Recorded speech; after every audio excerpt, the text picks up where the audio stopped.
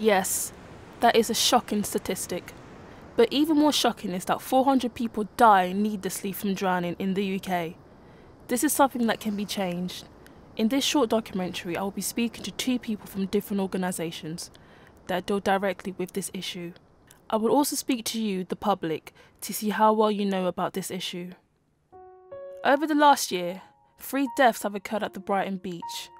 I have decided to speak to the Brighton seafront officer, and I started by asking him if there's anything challenging about his job. Every day can be challenging, depending on incidents that happen. In the summer, obviously every day is very busy with lots of people coming down to the city to enjoy the beaches and the facilities, water rescues, antisocial behaviour. There can be challenging situations and decisions to be made as part of the team here to make sure everybody is safe. The winter, again, different challenges, big stormy conditions. You're having to make decisions out, are you going to enter the water? It's difficult enough for us to manage ourselves in the water at present in big waves and strong currents, but to get somebody else out is very difficult. I briefly asked him who deals with the bodies that have drowned. Most victims drown due to panic and shock. If we're here and during the daytime and we're here and we're first responders to it, then we will get there and have the body to deal with. Depending on the conditions, whether it's safe to go in and retrieve the body or whether we need to wait for it to wash up somewhere and we monitor it as it goes along the shoreline. But there's been circumstances where I've helped pull out bodies out of the water. There's a couple of ways you can drown. A lot of people, when they become unconscious in the water, they'll be fighting it and they'll go under. They will become unconscious as the oxygen's starved out of their body. They will become unconscious and then the stomach and the lungs will fill with water. Not a huge amount, the lungs, it doesn't need much, but it's basically asphyxiation through lack of oxygen getting to the main brain and the heart, and that will kill you because you're not getting the blood to the vital areas to keep your body functioning. There's also a stage where some people, you get a little epiglottis will spasm out and it will lock itself out. And that will prevent air getting down into the lungs as well. So that will again asphyxiate you and kill you in that way. We're constantly trying to improve safety. There's a lot of public sea safety information that's gone out.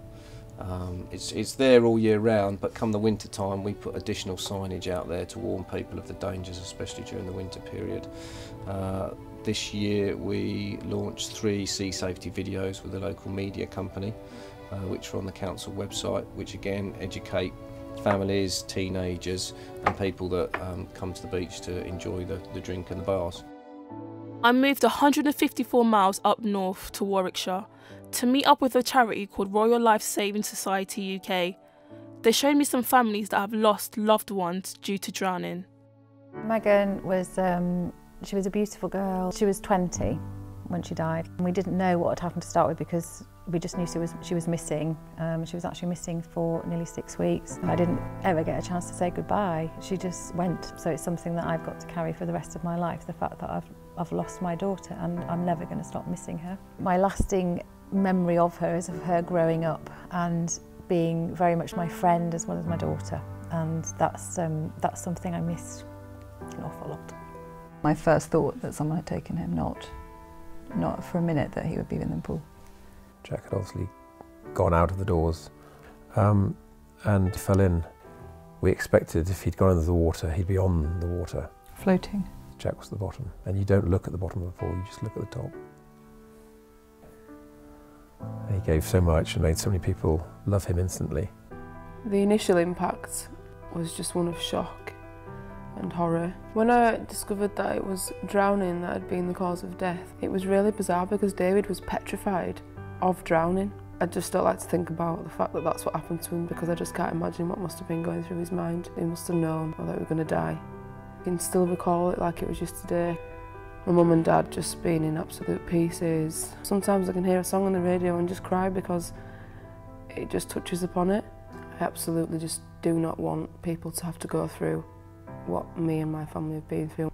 It just has a huge impact on every aspect of your life. He'd want to be remembered for being David Cullen. It just makes me smile when I think about him. I decided to speak with Michael Dunn, the Acting Director of Volunteers and Community Education. I began by asking what the charity is about.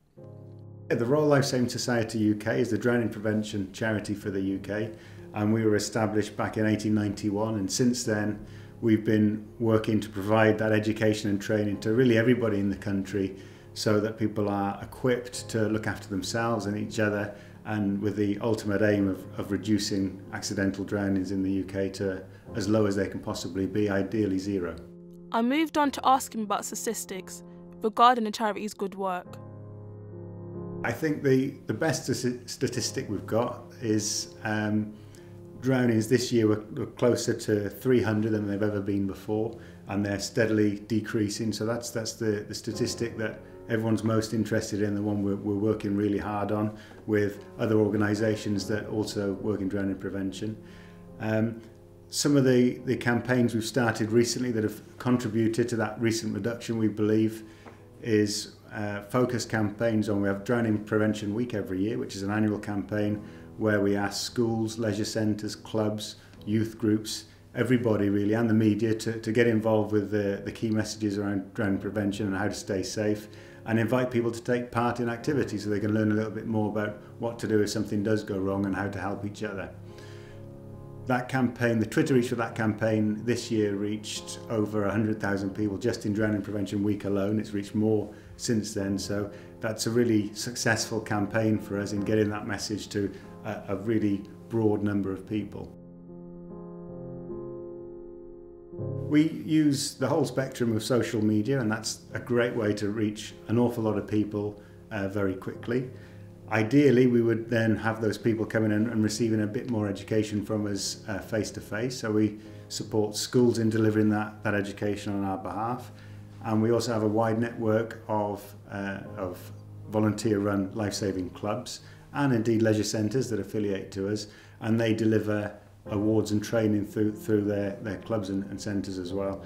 And that's sort of the gold standard, if you like, because people aren't just learning a few messages about water safety, they learn almost everything there is to know about what the hazards are, how you identify them, how you manage them, what to do if something goes wrong, how to do CPR, the full spectrum.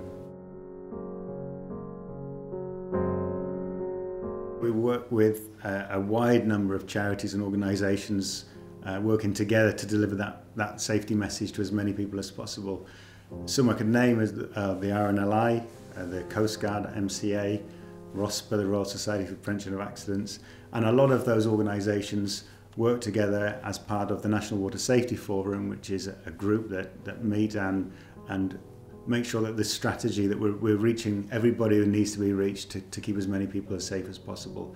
And this year we've just launched the National Strategy for Drowning Prevention in the UK, which all of those organisations and more will be following to make sure that we're delivering the best sort of information and education and rescue services to save as many lives as we can. Drowning Prevention Week is our big national campaign. It takes place every June, and we encourage as many people as possible as many providers as possible to provide some sort of educational opportunity for people, whether that's a leisure centre providing free sessions for people to drop in at and try some of the life-saving skills, or a life-saving club, or indeed a lot of schools take part as well, and we provide free resources for schools so they can spend as much time as possible teaching their pupils how to stay safe around water and what the dangers are. We also have an event that people can take part in called the Tow-a-thon. So if anyone wants to take part in that, look on the website for 2016. And that is like a swim-a-thon event where you swim as many lengths as you can, but you use a life-saving skill. You tow your partner for as long as you can and see how far you can get, and hopefully collect some sponsorship along the way, and that will help us to fund our educational programs, particularly our programs with schools over the next year. Well, the Royal Lifesaving Society UK is entirely self-funded, so sadly we don't get any money from the government, and we fund ourselves through the sale of some qualifications that we provide such as the pool lifeguard qualification. That helps us to provide that drowning prevention education and training, but also the money that comes into the charity from that training is then spent on running our charitable programs. And we also collect grants and fundraising to boost that income so that we can provide as much education as possible.